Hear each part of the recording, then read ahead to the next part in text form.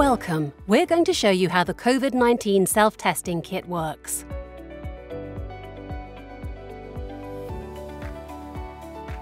You'll need these: a paper tissue, the tube and dropper tip,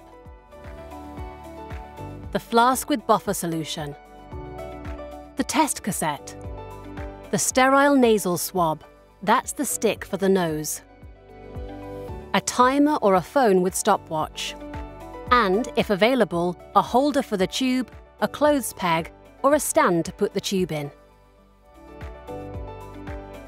You should perform the self-test twice a week, in the morning at home. The test materials should be at room temperature, between 15 and 30 degrees Celsius. Step 1. Thoroughly wash your hands before starting. Step 2. Preparation. Stand the tube in a holder. Now open the flask and drip 10 drops of buffer solution into the tube. Step 3. Collect the sample. Open the swab packaging at the marked place and remove the nasal swab.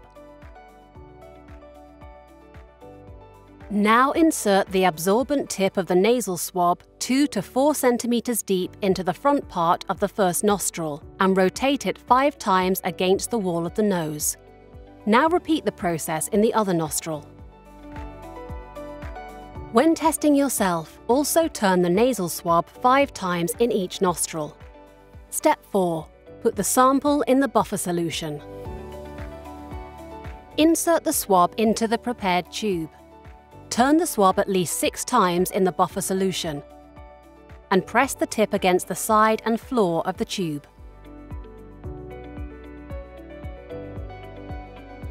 Leave the sample in the solution for 1 minute. Then squeeze the tube several times from outside. Now remove the swab and lay it on the tissue. Step 5. Fix the dropper tip firmly on the tube and set aside. Step 6. Open the test cassette and place it on a clean surface.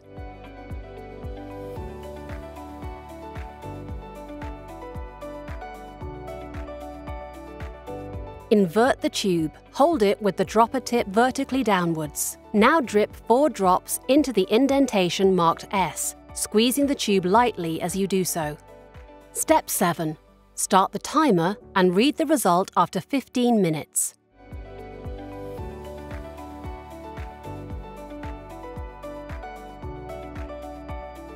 After more than 20 minutes, the result is invalid. If a line appears only opposite C, the result is negative.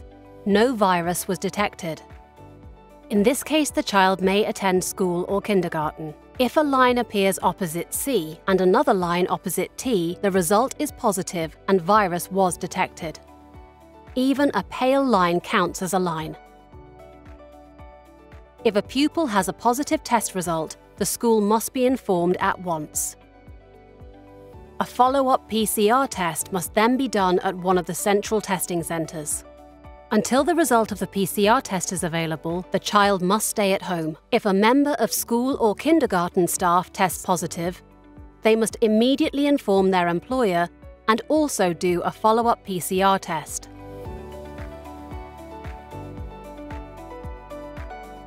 If a line appears only opposite T, or if no line appears at all, the result is invalid. If this happens, check the procedure again and repeat the test with a new testing kit.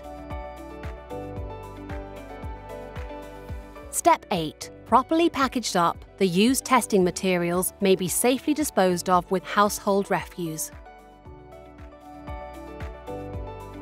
More information, including about testing centres, can be obtained at www.einfach-testen.berlin.